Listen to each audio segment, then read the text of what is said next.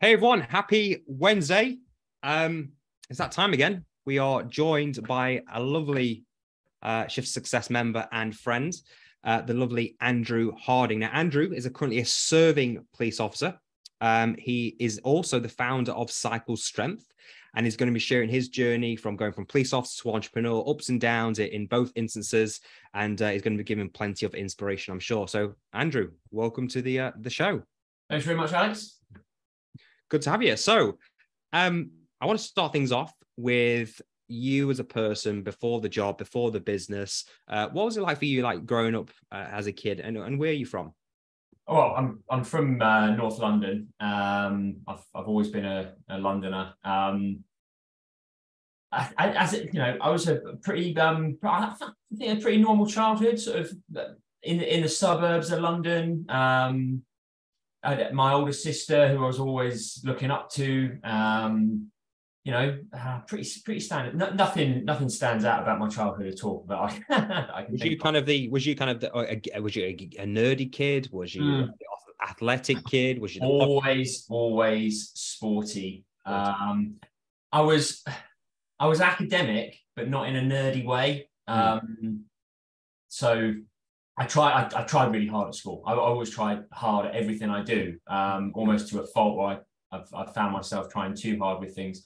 But going through like GCSEs and A levels, I just wanted I wanted those A's, and anything less wasn't, I felt like it wasn't good enough for me. So I just grafted all the way through school, went to university, and joined the police. I was still in my final year of university when I joined the police. Always looking for, the best result I could get out of everything. Where do you think that comes from? Where do you think that? Because people don't have that. Oh my God, my parents. Both parents went to university and got a good job. My dad was a civil servant, so I almost followed him because he was all very, work for the government. You'll always have your pension. You'll always be looked after. You'll never be made redundant. all of that kind of stuff that, the generation before us grew up with. So it wasn't like he didn't encourage me into the police, but I think he was he made a sort of like a sounding board when I was thinking about it. He was like, yeah, what better career could there be than 30 years in the police? Yeah. So he kind of set that kind of standard in you as a young kid. Do well at school, to go to university, do well at university, and obviously go for a good, safe, secure job, which is the police. Absolutely right. Yeah. Do you mind if I drink coffee while? No, of course. Yeah, it's completely fine. So, going from school and being pretty okay with school and getting good grades, you go to university. What did you study at university? Biology. So I've always been sort of sciencey, mathsy kind of person. I did all right with the English kind of stuff. I'm dyslexic. So something I was diagnosed with at the age of about 7-8 years old.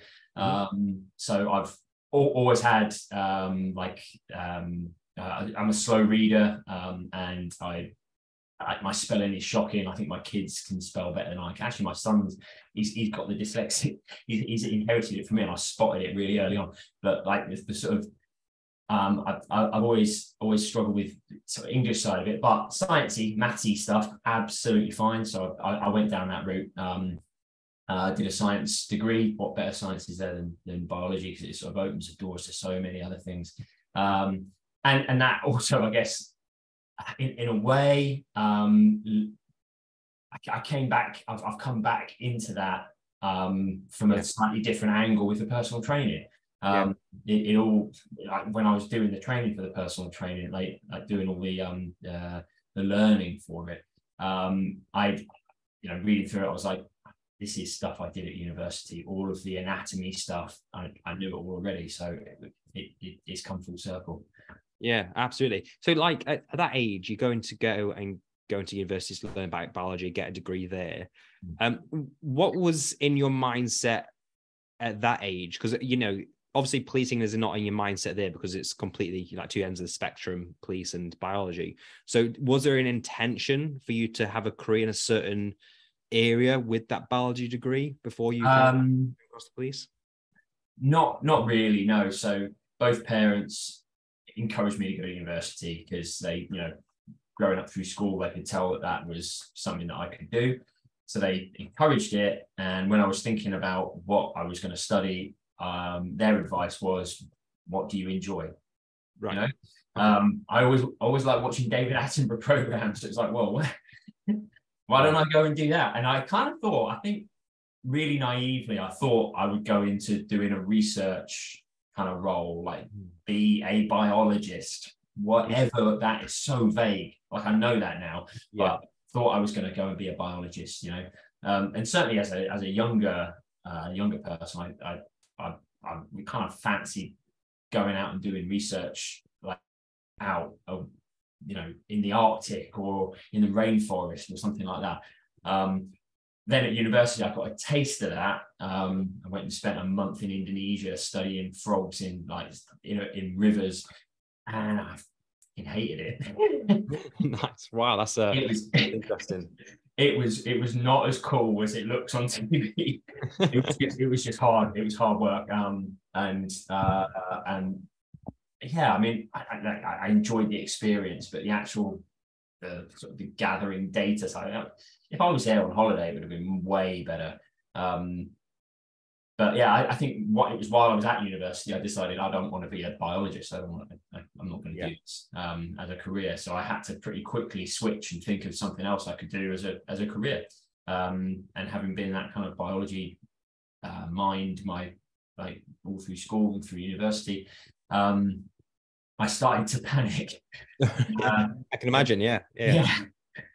Thinking, oh God, I've wasted my time. But at that time, I think it was in my final year at university, there was a massive recruitment drive, like for the police, like huge. And they had adverts, they had celebrities on TV. It was this sort of the ad campaign. People probably remember it from 21 years ago, about so I guess between 19 and 20 years ago.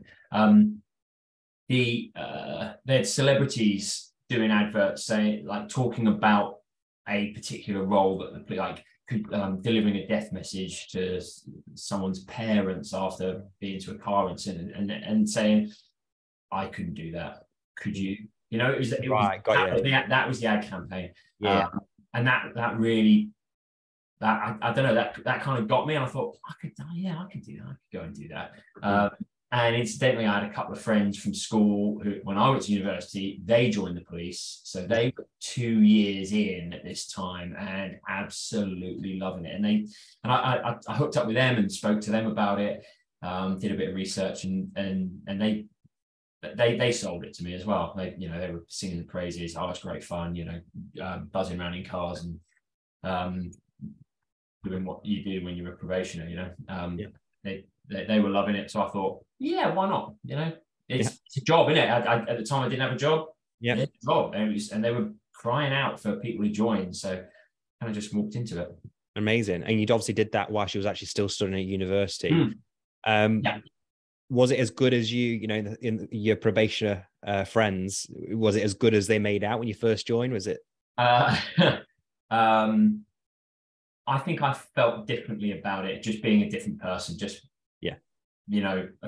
they did. I think they did A levels or the equivalent. I knew them. I certainly knew them from sixth form, but they didn't go to university. So I had different, like 3 years worth of different experience to them. And I think also just being a little bit older, being 23 when I joined instead of 19, that kind of made it feel a bit different. I was living with my girlfriend at the time when I joined, so I didn't go to Hendon and stay. Like I didn't live at Hendon. Because I was renting an apartment in London with my girlfriend who was working. She was working for Google and bringing it home. So wow, imagine So I had a very different experience just going through the training and the early years of being in the police to what how my friends had told me. Got you. It makes absolute sense. So what force was it you ended up joining? Metropolitan Police. Yeah. Oh, cool. So you joined the Met. And throughout your career, like what kind of roles have you done in 20 years? I did the standard stuff people always used to do. I don't think I know it's very different now. I did my probation, went on to the response team, and then Safer Neighborhoods came out. It was piloted. I was in Camden at the time, working on the borough of Camden, and Camden was a pilot borough for Safer Neighborhoods. So I put my hand up, like I'll get out a team, get out like answering 999 calls. I'd had enough of that after a couple of years, so I went to Safer Neighborhoods as a pilot thing. I thought, this is all new, and this is the way forward. And it turns out it is actually. I did that for like 4 years. I was a PC on them. While I was there, I applied for CID, and I moved to Hackney to become a DC after, I guess, about 7 years in the job. And I've been a DC ever since. So it took me a couple of years to become a DC in Hackney. I did all the exams and everything. So I was in Hackney then for another 7 years, just doing the rounds as a borough DC. And that was pretty exhausting. And actually, I think that was the worst role I've been in the police. And I think even now, if you ask anyone, any detective you come across, they will say that borough CID is the hardest, the worst, and most thankless task you can do, because it's just not enough of you. And just like the workload, the relentlessness. And the early, late nights. You can come in to work on a Monday morning, having had the weekend off. You come in on a Monday morning, it's like bang, there's like 5 prisoners in the bin for you. And you're like, right, so who's going to help me with this? Wow. Shit, I'm on my own. I've got 5 prisoners to interview and process, and so I'll phone up. Sorry, I'm not coming home tonight. It was just hideous. And then, I managed to get into a proactive role on borough, which was fantastic. There was this little job going. A small team, one DS had set up this little team and was looking for 3 DCs, and I got the job. Did a proactive job for like a year and a half, just squirreled away, just doing sort of stuff involving bits of surveillance and test purchases and all that kind of stuff. And that then set me up, because I went from that into it was London Crime Squad at the time, but it was a sort of a proactive wing, and I've been this. So it's the London Crime Squad changed. It was doing proactive jobs for boroughs, and then it became like they call them syndicates, and now it's still syndicates actually, but then it's like Met wide proactive policing. A whole team of DCs who are all surveillance trained, and that was the best job I could have had. It was really that was a really good, it was exciting. All the jobs were good, sort of much higher level than on the boroughs, and everyone you're working with has been handpicked because they want to be there and they want to work. So you're working with a really, really good team. And I love that job, but it was that job that then changed my life, because I was burying myself in the job. I had a surveillance vehicle on my driveway, and if the phone went at 10 o'clock at night, I could be at home, about to go to bed, and the phone would go, I've got to be in Leicester in an hour. Wow. Yeah, fine, I'll be there. Yeah, sure. Wow. What? Jump in the car, gone. And it was that kind of expectation. You drive a car home, you go straight from the plot home, you got the car there. If they phone you and say you got to come back in, you've got a car, you can't say no. So they got you. But then the times when they don't say no, it's like you can be home at 2 in the afternoon, and it's Don't worry about it. absolutely crazy. So before we go into kind of the thing that, you know, changed your life, and I want to talk about how does, because I can't comprehend that. I can't, calling me at night, calling me in the morning, I've got to be this location, that location, you know, surveillance vehicles around you. How does your family cope with that? You know, you're the dad, you're the husband. How does family deal with that? Your kids and your wife? Good question. I have absolutely bloody no idea, because at the time it didn't figure, because I was in that role before my kids were born. So they grew up with a dad who, this is what dad does. Like, so missing birthday parties, and I missed Christmas once.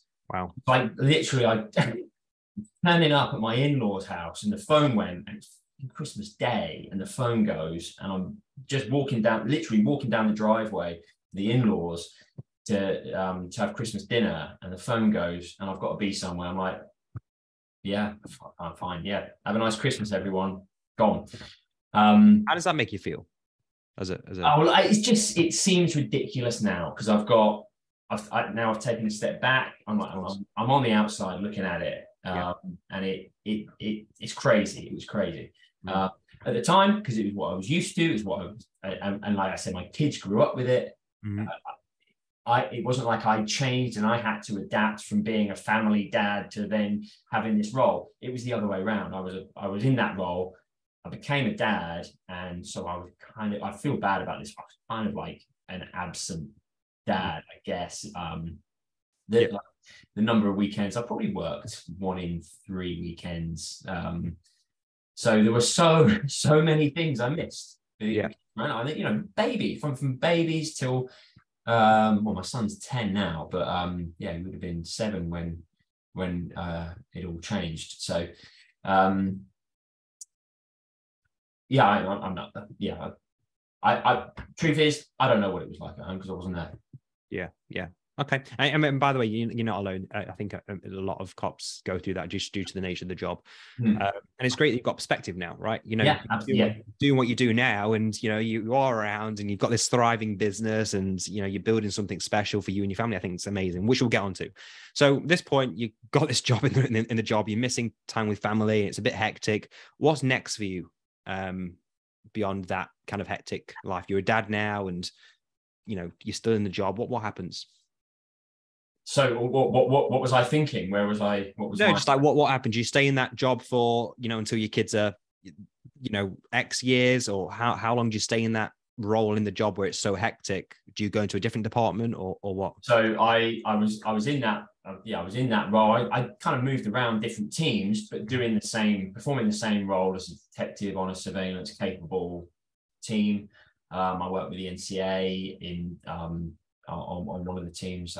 That was the last role I was in, and I was going to stay there. I had no. Actually, that's a lie, and I think you know because I got the Shift to Success book. It came. I don't remember why. I think it pinged up on Facebook or something. Something came, and I went, "Oh, that's interesting."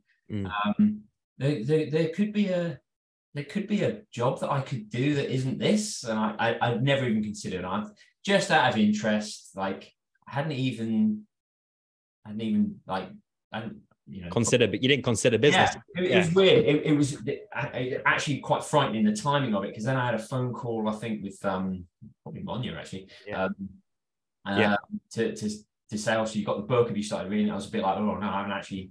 It's sat on my bedside table. I haven't opened it yet. And 2 weeks later, I had a stroke. And it was the timing of the stroke, to me, says a lot as well, because I'd just done 10 days solid. I worked from Monday right the way through the weekend. I finished on the Thursday, like Thursday night, because it was a big job. You know, everything's a big job in the Met. You know, big job, nicking people down in Kent and processing prisoners, and finished at like 10 o'clock on the Thursday night, having just grafted for solidly for the last 10 days. I was so relieved, and got charges and everything. So it was all high fives. So it was worth, to me, it was worth it. Like, we've done all this hard work, it's worth it. We got charges. I hadn't seen my kids for 10 days. So I came home, had a beer, told the missus all about it, went to bed, and I got up, and again, crazy. I got up at like 6:30 in the morning, jumped out of bed, like, I'm going for a run. I haven't had any exercise. I mean, sat in a surveillance car where I've been in a custody suite for the last 10 days. I'm going to go for a run and just enjoy the nice weather. It was July. Yeah, it was July. Yeah, 17th of July. And yeah, I was going to go out and have a run. I put my running stuff on, went downstairs, and I had a stroke right there on the kitchen floor. Managed to drag myself to the sofa and like lay on the sofa and just stroked it out. Oh, that sounds terrible, doesn't Strokes it out. Lay on the sofa and stroked it out. I know what you meant, really. Yeah. And I don't know how long I was there. I was out for like 45 minutes or an hour or something. My wife was in bed, and she got up and had a shower and then came downstairs. My kids had come downstairs and seen me and thought, that's weird. Dad's on the sofa. Get out of here. Just left me to it. And I, as my wife came down the stairs, I sort of like started sitting up and going, oh, weirdest thing. I just like feel like I fainted, or like I didn't know what had happened. I genuinely had no idea what had happened. Yeah, she was sort of like, well, that's odd, isn't it? People don't just faint, so we called the doctor. It's about 8 o'clock in the morning, so I think we phoned 911, I think, and they actually said, well, you probably better go to the hospital. So they kind of booked me an appointment at Kingston Hospital for the afternoon. So I sat around all morning, and it was in that time when I was talking rubbish, like my vocabulary had gone. And this happens with stroke. When people have had a stroke, they lose words, or their words get mixed up. And we had some sandwiches for lunch, and I was sort of, I don't know, I was calling things the wrong things and getting everything wrong. My kids thought it was hilarious. My wife was deeply concerned. And then I went to the hospital. I was given this massive ream of instructions of places to go and things to do when I got there. It was during COVID time, so no one was allowed to come in with me. So I had to go in, wear a mask, and kind of dodder around, like, and that, it kind of hit me then. I had absolutely no idea what was going on. My brain was gone. Like, I didn't have like a side that had kind of flopped, you know, like sort of classic stroke symptoms is that asymmetry and like loss of function in one side. But I didn't have that to any kind of noticeable extent. I mean, I do have a little bit like they had some studies afterwards, and they said there was a bit of that, but it's not like no one will notice. So I managed to get through all these things. At 6 o'clock in the evening, almost 12 hours after it happened, I'm in with the doctor, and he opens this thing, reads through all the bits of tests, all I've had done, and he goes, oh, well, you've had a stroke, like a full-blown stroke. Not even like, you know, you get like there's levels of strokes, there's different ones. No, that was a proper stroke. So then I had to go to the stroke specialists in a different hospital, and they didn't have any ambulances, so I had to call my wife. She had to come and pick me up and drive me, and I didn't get there till like 8 o'clock in the evening. It's a bit of a joke, really. Should be like an ambulance, right? When you see on the TV, like if you're having a stroke, or you see someone you think's having a stroke, call 999, get them in an ambulance, get them to hospital. No, that didn't happen. It was like a solid 14 hours until I actually got to the stroke specialists at St George's Hospital in London. But yeah, I've come out of it okay. I'm all right. You have. I mean, how old was you when you had the stroke? 39. No, 39. Sorry, 39. Yeah. 39. So I remember when we spoke, you was talking about you was reading the book, and you mentioned to me that you had a stroke, and to see, you know, for the many years, you know, what, 2.5 years now we've known each other, Andy. Yeah. To see where you were, that first conversation I had with you, you were slower in talk, and you were, thoughtful in your words. And now you're a different person, mate. You're snappy. You're smashing this podcast. You're on the ball, and I've definitely seen that improvement. And I've seen my granddad have a stroke. I was there as I was probably about 14 years old. He did go limp. Mm-hmm. The paramedics had to squeeze his finger to get a response from him and stuff like that. And that was horrible. And for you to go through that, with your kids and your family in the house, I couldn't imagine how, horrible that is. You mentioned that you didn't know what was happening during your time, and it was almost like a surreal experience. You fainted. Yeah.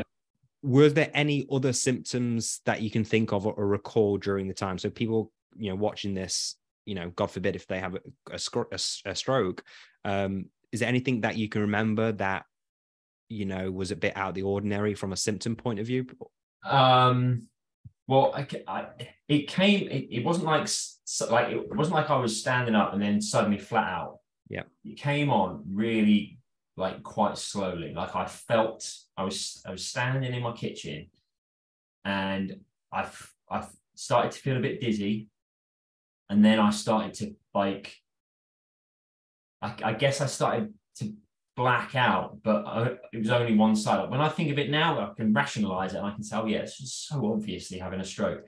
I felt my right side start to not quite work. I think I was trying to hold something. I was probably holding a cup of coffee or something, and I couldn't pick it up. And I started to, and I could feel myself listing, I'm going here. Yeah. So I was holding onto the worktop, and I kind of inched along the worktop, holding myself up, probably leaning on my left arm because my right one had gone. And then I holding the backs of the chairs to get over to the sofa in the living room. So I was holding on to stuff, kind of limping along. And then I just I hit the sofa and I was gone. And I don't know how long for, but it must have been about 45 minutes to an hour that I was out for. Bloody hell. I suppose it's a good job your wife and kids are in. Yeah, they were home. No one did anything about it. It would have been good if someone had actually seen it happen and been like, wow, you're having a stroke. No. Yeah. It's my own stupid fault for bloody getting. Well, it could have happened in my sleep. People have strokes in their sleep. Yeah, that's right. Absolutely. If it had happened half an hour earlier, I would have still been in bed. Mm. It would have happened in my sleep, and I just wouldn't have been able to wake up. Jesus Christ. Yeah, it's hindsight. It's frightening. I mean, I kind of laugh about it now, but because I'm I'm okay. Because I'm thank God I'm okay. Yeah.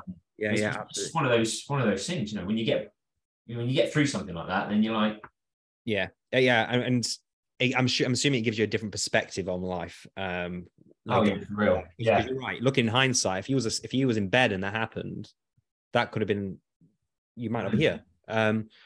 Andy, what do you think? Now, I'm assuming I know the answer to this, but my granddad, when he had a stroke, he was caring for my grandma, who had muscular sclerosis. So she was incontinent all the time. He was very stressed dealing with that. She was kind of losing herself during that time as well. And he had a few strokes caused by stress. Mm. Would it be fair to say that due to the nature of the job, not seeing your kid or your family for 10 days, working back to back, Monday to Sunday or whatever it was, that was a factor in what happened? Big time. Yeah, I'm 100% convinced that it was stress from the job that I didn't realize I was suffering that caused it. I had a million tests done. I was off work for 9 months. Recovering from the stroke. I'm like you said, I'm okay now. I am okay now. But yeah, I mean, I couldn't talk. I couldn't remember stuff. I was in a pretty bad way. I got depressed about it as well. So I had that on top of just the sort of recovering from something that's happened to actually feeling really shit about everything. Well, that's the end of my life. Oh well, thanks very much. During that time, I was in the hospital every other week, getting some kind of test done, so something scanned, some, doing this draw a map of a zoo, kind of like weird tests that, I can't even remember them properly, but like draw this, how would you walk around a zoo and see all the animals? Sounds like a kid's game, but it was, bloody difficult. And they found, oh, well, there's no reason for you to have had a stroke. There's no, I fit, healthy guy, not a smoker, not overweight. I exercised. I've always exercised regularly. I didn't have like high cholesterol or blood pressure problems. Nothing. None of the red lights that say, rein that in or you're going to have a stroke. I didn't have any of that. The only thing that leaves one thing that they can't actually prove it. You can't actually like have a letter from the doctor saying stress, but it's the only thing that's left is stress. And the only thing giving me stress was work. So that was the only thing I bloody did. And everything else. It wasn't my family that had stressed me out, and the timing of it as well, like coming off of such a long period of like just grafting hard. That 10-day period that I'd done, that was kind of the end of a job that had lasted a good few months, and it kind of culminated in just, anyone who is in the police knows that you'll work really hard at something, and then it comes to a crescendo when you actually arrest people, and that is the longest, hardest day of the whole operation. It could have been a year and a half long, it could have been 2 weeks long, but that day when you nick people that's the hardest work you'll do. And that's what I'd done the night before, finished that the night before, and then just had a stroke when I woke up. So there isn't a doubt in my mind that it was work stress that caused it. It makes absolute sense. So at this point, obviously, you join Shift Success and you think about going into business. And I remember we discussed some few ideas that potentially could go down. And I think one of the first one was like a gravel bike idea, one of the initial ones. And then you basically thought of an idea, which is now a very fully fledged business working with customers everywhere, called Cycle Strength. Do you want to explain to the listeners and viewers what Cycle Strength is and what you do? Yeah, absolutely. So I'm a personal trainer for cyclists. I concentrate on cyclists, and I offer online personal training programs for cyclists to get off the bike and get into the gym or use equipment at home so that they can improve their stability, strength, and power, and improve the comfort of their rides, the distance of their rides, and just smash those goals to pieces. And my clients are loving it. It's a different take when you speak to someone who is training for a big ride London coming up in about a month, or just over a month. They'll be like, oh, I'm going out on my bike all the time. Well, I tell you something different. I'd say, well, yeah, go out on your bike a lot, but actually it's getting off the bike, it's getting the work done in the gym that really makes your body able to cope with being on a bike. And it's something that I have done. I've been a cyclist since I was in my 20s. I've been training in the gym since I was a teen. I played rugby and started training in the gym when I was about 17 years old. So I've been in the gym my whole adult life. And I've been on a bike for, since I was in my 20s. And it had never occurred to me that people don't train in the gym for cycling.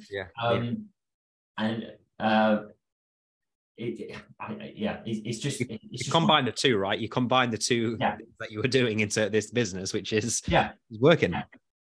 Yeah, exactly. So all I had to do is I had to get qualified to be able to deliver the training, because you can't just anyone can't just go and tell people how to train, because you have to be qualified and have insurance and all that stuff. Of course. So I joined Shift and Success without a clue of what I wanted to do.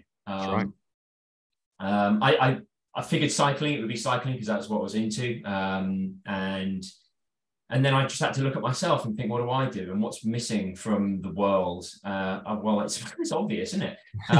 It took a few months, I think. It was about 3 months before I actually hit the idea. And then I think I'd I was a little bit reluctant to then fork out the money for the training that I had to do to get the qualifications to become a personal trainer. And it was during lockdown, so there was it all had to be done online. And doing the practical stuff, I had to wait for that until gyms opened up again. So it's a bit of a tricky time to do it.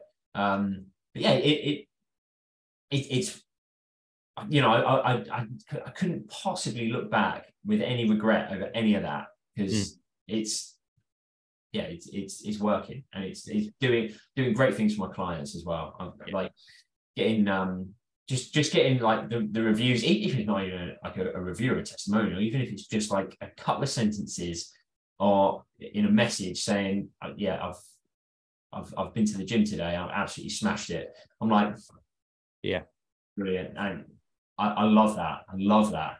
Yeah. It feels so much better than nicking someone.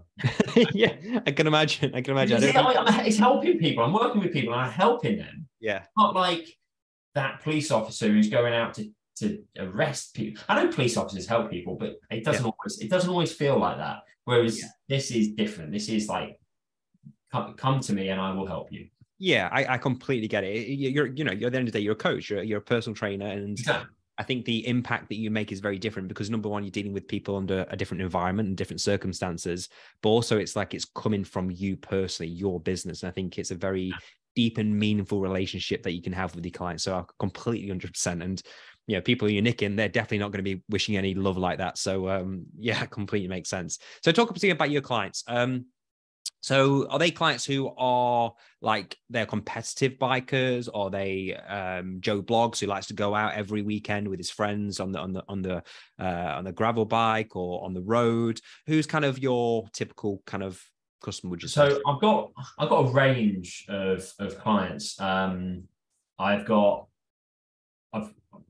international. I've got one in California and one on the East Coast, sort of near New York. The rest are UK, and the majority, in fact, I think all of them, because I almost stipulate that this is a thing. You've got to have a goal. So you got to you don't just say, I just want to get better at cycling. Yeah, because you need a goal. You got to have something to aim for. So even if the first time I speak to someone on this, I know I haven't got anything, I will say, well, go and book a ride. You got to pay the money to be in an event, and that's what you're training for. So that actually gives it a tangible, like a skin in the game kind of thing. Yeah, it makes it real. It gives you a purpose for training. Otherwise, it's just, I just want to get better at cycling. Well, great. I mean, you can be better at cycling tomorrow. Smart goals, isn't it? How's it going to be measurable? And put a timing on it. So in 3 months, I got this big ride that I've booked in for, and I've told everyone I'm doing it. And I've told, not only have I told everyone I'm doing it, I've told everyone I'm going to do 100 miles in 5 hours. Yeah. Right, you've got to train for that. So let's go. That's my only thing. Apart from that, so I've got I've had a client who is an athlete for Great Britain, a triathlete. Wow. I've got a couple of mountain bikers who are doing events going up to Scotland. One's going up to Scotland this weekend to take part in national rounds of the downhill cup. Mm-hmm. I've got others who are one guy who's been cycling since like September, and he started cycling and thought, wow, this is hard. I need a coach. Like absolute beginner, but he's got those goals. He's got something this year coming up in the summer that he's training for. So perfect. So yeah, it's a full range of people. Amazing. And I think that's an important lesson for people to take, is that sometimes a lot of people, when they, like, if you think of a PT, you think, oh, you've got to be in the gym at location. That's not the case. You've got an online clientele working with people across the world, which creates a lot more distribution scale for the business. And I think sometimes for a police officer, who's not in business, to understand that sometimes it's a bit mind blowing at first to think, what? I can work with people in California or wherever, because of the technology. Cool. Okay. Yeah. It's having being able to deliver the training online. That's the thing that's really blown it open. And I think actually COVID helped that, because a lot of trainers were, gyms were shut. So all of those PTs, they either lost their revenue or they had to shift to an online thing. And all these online sort of ways of delivering training it's really come about, or it's definitely been honed during COVID times. And you know, that's when I took it up. So right at the kind of the edge, or I guess the sort of spearhead of it going online, big online clients, coaches looking for clients online. Shift Success, we went online fully due to COVID. It was one of the best business decisions that we ever made, and it just opened, you remove the bottleneck, and you know, things started to take off even more. So I think it's helped a lot of people out there if they change. A lot of people didn't adapt and they suffered, and I think that was important to understand as well. So your clients, they come across, what kind of problems do they come to you with? Is it like, Andy or Andrew, I need to knock off a minute off this time, or 5 minutes, or is it, I'm just, you're not lasting the full hour? What kind of problem? So, again, a range of things. Probably the most, the most common couple will be, I've got a load of events booked in for the summer. I've been training. I'm a category B or C or whatever, you know. If you're racing, if you've got a race license, then you're categorized. So A being the highest and so on. So they'll come to me and say, I'm a category B. I'm kind of at the back of B. I want to win the B races and maybe move into category A. So that's the competitive guys. It's always like, and girls, it'll always be like, want to move up a category. I've actually got a load of people who ride Zwift races, like the online, again, something came out of COVID, Zwifting. Is that like a Peloton thing? Is it similar? Exactly the same. Exactly. Yeah. It's really competitive, and you can categorized for that. And if you want to move up and race in a higher category, you've got to train. You can't just ride. You can't just race all the time. So it's either that, or it's I've had an injury and I've been off cycling for, I don't know, anything between 3 weeks to a year. I've had a client who got hit by a car and was recovering from that. I had a client who broke his hip. He fell off his bike and hit a pothole, fell off his bike, broke his hip, and just then couldn't ride with his mates anymore because he lost all his fitness. So, hello, we can do this. Yeah. It's like 6 weeks later, he's back riding with his mates, and it's been a couple of years, and he's been scratching his head. How can I get fit again? Yeah, I've got you, mate. I've got you. I love that. Absolutely love it. So you've done phenomenally well. So you work with clients, you know, across the world now. You built a client base. We had a little talk before we went live this podcast, and this quarter you've exceeded your police wage, which is absolutely amazing. And you know, for a person who's, you know, been in the job, you know, for 20 years, gone through a stroke, had no business idea, to now exceeding your police income, it is absolutely phenomenal, and you should be very, very proud of yourself. Where do you see the vision? Where do you see your business going in the next kind of, you know, 3 to 5 years? What do you want to hit out to visualize? Wow.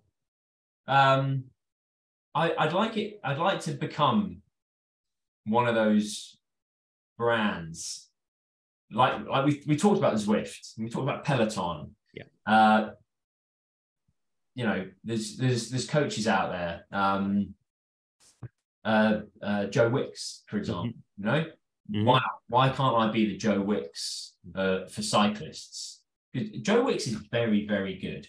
What he does is it's amazing. It's really non-specific, and it's aimed at people who don't have a sport that they're exercising for. So that's everyone, right? Yeah. He's like, everyone's got, all the coaches out there are like, right, I'm training for this sport, football, rugby, cycling, you know, whatever, martial arts, all this. He's like, don't worry about that. Let's just get you fit, right? You know. Anyway, so I love that. I love it. And he again, lockdown made him a household name. I'd like to be the Joe Wicks of cycling.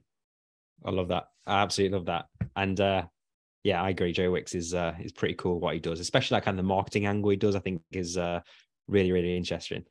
If anyone kind of, in fact, yeah, if anyone who's like a bit, in the job right now, listen to your story as a family man, husband, and a father who is stressed, who is missing time with their family, hasn't seen them for 7 days or whatever, missing Christmases, birthdays, and really kind of in a stressful state right now. For you, who's been through such an experience with their health, a bad experience, what words of wisdom would you give to that person who's currently going through that?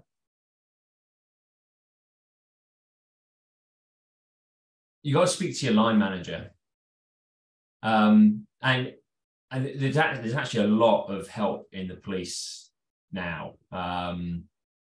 There's loads of services that are there to help, but what you got to do is recognize it in the first place. I didn't recognize it. I would have carried on, and if I hadn't got the shift to success, I think I probably would have gone back into the same role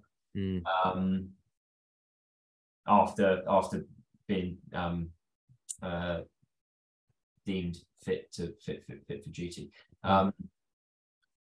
You got to recognize it. You got to look at yourself, and you got to realize, like, when was the last time I spent some quality time with my family? If it was a week ago, then that is, it's every day. You should if you go a week and you think to yourself, I haven't seen my kids at all this week. I live in the same house as them, but I haven't seen them because they're in bed when I get up to go to work. They're in bed when I get home. Then you've got to change something. You've got to put your hands, talk to your line manager, put your hand up and just say, look, I need some time. These things are way more important than a job. Any job, not just police, any job. And there is the culture in the police of you've got to be the one who's always there. Certainly in the roles that I was doing, if you're the one who's always there, you're dependable. You get a buzz out of just being the dependable guy. We need someone who we can trust. Safe pair of hands. Yeah, there's Andy. He's always here. He'll get the job done. That's a great feeling. But what about your family? Yeah, they're missing you. They're missing you, and they can fucking miss you when you're dead. They're gonna miss you loads. Then don't let that happen.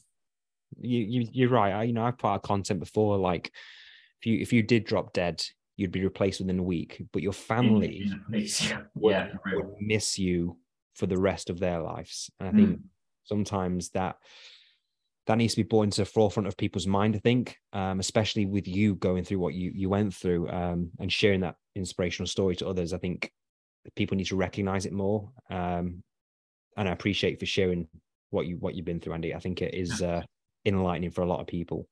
Going back to business, what kind of skill sets do you believe that you've brought into the world of business, into your own business, that you've kind of accumulated as a police officer over 20 years?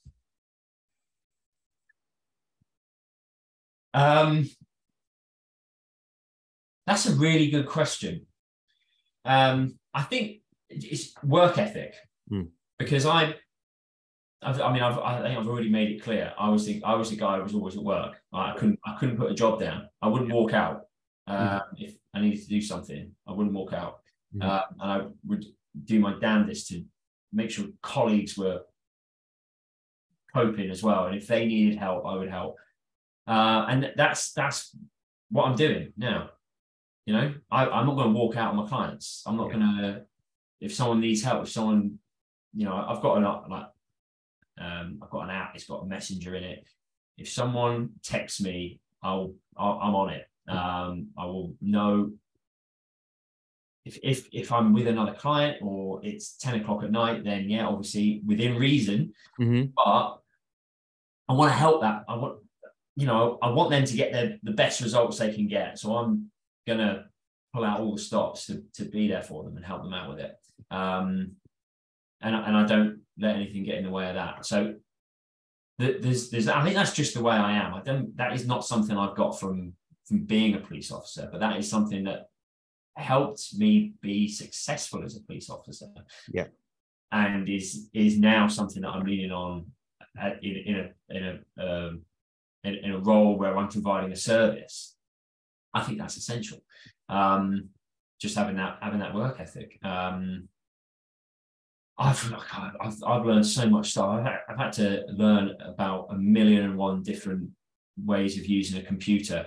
I didn't know about all these sort of programs and software that you get to it's funny help you through your business that I didn't even know existed when I was a cop. You're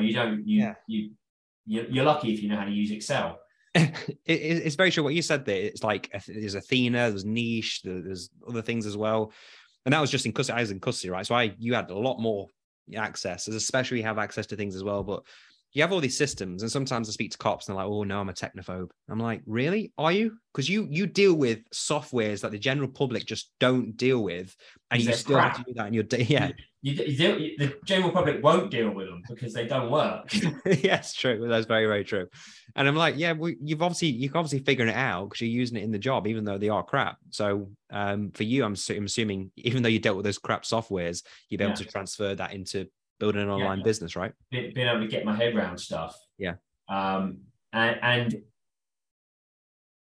it's having a bit of time pressure as well. Like I've got to get my head around this. Like I'm going to sit down and do it now. I'm not going to put it off for a week or 2 weeks. And because when you're running your own business. Yeah.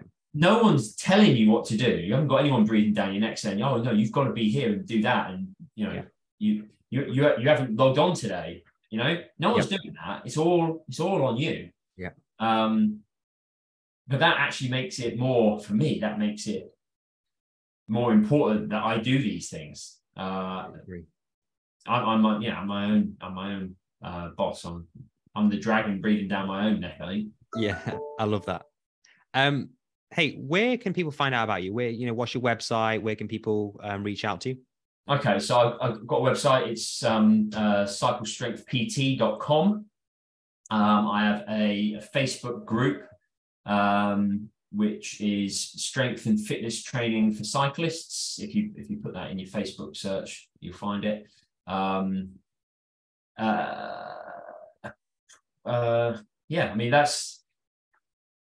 Instagram. I'm on Instagram as well. Just cycle strength. If you, as one word. Cycle strength is my handle across everything, actually, on Facebook and everything. You can find it that way. Amazing. Guys, I've seen some of the phenomenal results that Andrew's getting for his clients. If you are interested in, cycling, getting involved in cycling, or maybe you're a cyclist right now and you want to perform better, he is the man to go to. He is achieving some pretty awesome and epic results with his clients. Andrew, one of the last things I like to ask everyone who joins this show is, for you personally, what does entrepreneurship mean to you? It's a scary word, isn't it? It's one of something out of Dragon's Den. You're thinking, oh, entrepreneurship. It isn't anything to be scared of. It is just going out and making a business for yourself. It's bettering yourself. It's doing something for yourself. That's what it's come to mean for me. And every little small step, I didn't expect to, on day one of joining Shift to Success, to suddenly have a business. It took me, like I said, 3 months just to get the idea in the first place, and then I had to do the training to be able to make the idea come true. So it's working hard for your own business, without anyone else telling you what to do. Amazing. Absolutely amazing.